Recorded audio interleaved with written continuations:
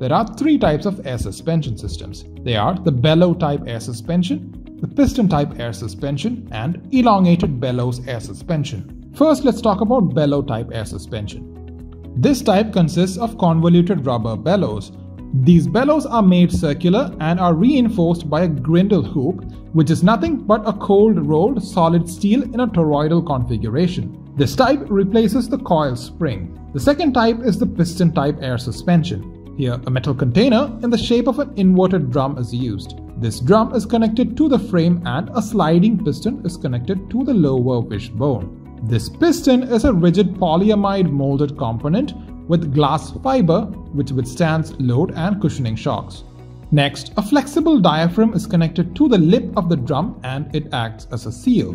The last type is the elongated bellows air suspension. Rubber bellows are used here as well, but these are elongated, which are rectangular in shape